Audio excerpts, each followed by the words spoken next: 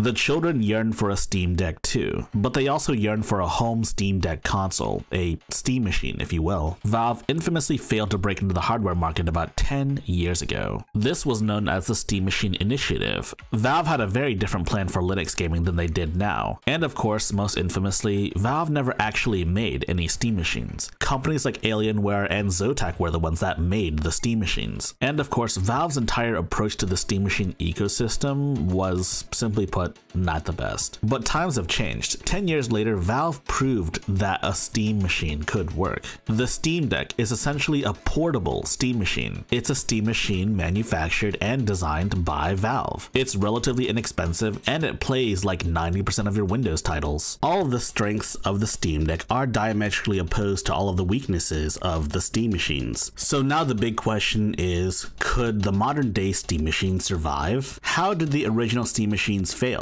What went wrong? Well, first, let's talk about Proton, or rather the lack thereof. Valve had very different grand plans for getting games to work on Linux. Proton wasn't established until 2018. Long after the Steam machines had died out. Before Proton, Valve's main plans were to court developers into developing native Linux versions of games. Games like The Witcher 3 and Street Fighter V had SteamOS ports announced, essentially meaning the developers were making a Linux-compatible version of both titles. These plans unfortunately never really came to fruition. And of course, back then, a majority of your Steam library would have been unplayable on your Steam machine. And while Proton back then didn't exist, Wine did.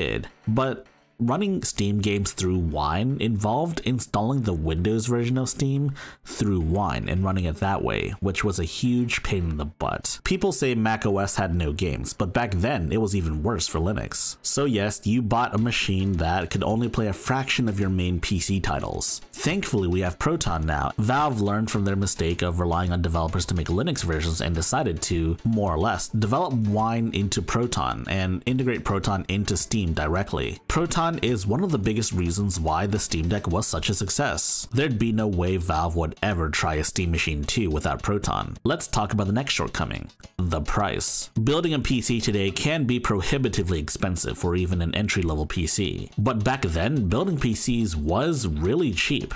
Okay, maybe not really cheap, but fairly cheap. The Steam machines were essentially pre-built PCs. They used quite a few off-the-shelf PC components, but they were extremely marked up. Obviously, it would have been cheaper to build your own PC with the same specs, but even buying a pre-built Windows PC with the same specs would have been cheaper than buying a Steam machine. Steam machines didn't operate as a loss leader like, say, any normal console. They were straight up a ripoff. Not to mention, SteamOS was publicly available to install, so you could just install it on any old PC and have your own Steam machines, making buying the Steam machines kind of pointless. I suspect the prices were high because it wasn't Steam making them, it was Alienware, Zotac, and probably a couple of other companies making these Steam machines, and they needed to make a profit as well. I mean, they're not Valve, they're not the ones trying to run Steam, they don't get a portion from software sales. There's also the fact that there were multiple Steam machines with multiple different specs too. Most PC gamers can read tech specs, so it's not a huge deal, but these Steam machines were marketed towards a console audience as well. A console audience that really doesn't know how to read tech specs. And yes, they were all differently priced with different specs, wildly different specs I might add. It's not very conducive to a console market. Now, if we look at today's PC prices, they're insanely expensive.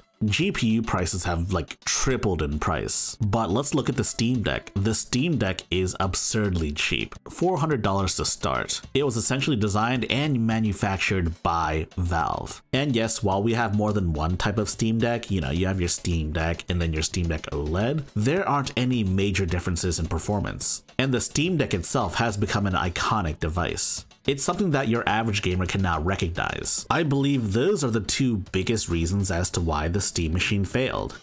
But now you have to gauge the audience as to whether or not they actually want a Steam machine too, because while Valve has corrected most of these issues, the fact of the matter is it's still a matter of whether or not people want a Steam Machine 2. Part of the Steam Deck's novelty and what made it so special was that it was literally a portable gaming PC that was accessible to the masses, incredibly powerful for the price, and also portable as well. It's a great value proposition for a device that you can basically take wherever. And in terms of competition, the only real competition the Steam Deck has are other PC handhelds and the Nintendo Switch. Yes, I get it, but the Steam machines are very different products, and if a Steam Machine 2 were to be released today, they'd have to compete with both Microsoft and Sony. And there's also the fact that yes, you could just build your own Steam machine.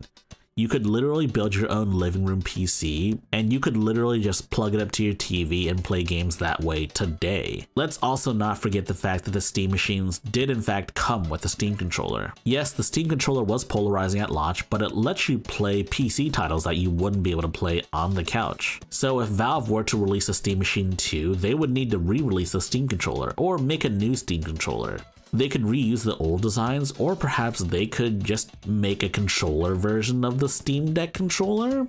I don't know. What is important to note is that the Steam controller itself also failed. I got my Steam controller during college and I loved it, but whenever I brought it around to other people, everyone I knew hated it. Quite literally, no one in my friend group liked the Steam controller, and these weren't like just dude bros playing Call of Duty all day. No, these were like legit nerds. I'm not gonna sit here and rationalize that the Steam controller somehow contributed to the failure of the Steam machines, but introducing a brand new controller type alongside a new device type must have been polarizing. Yes, the Steam machines not only supported Steam controllers, but also other controllers as well. But I think the controller itself is more emblematic of the system than the actual system itself. When you think of a cohesive console experience, you typically think about the controller. So I will say this, I think if Valve does make a Steam Machine 2, they will also make a Steam controller 2 as well. But the big question that a lot of people, especially the Steam controller faithful, have is whether or not Valve will stick to the original Steam controller layout, or if they'll adapt the Steam controller 2 to be more like the Steam Deck.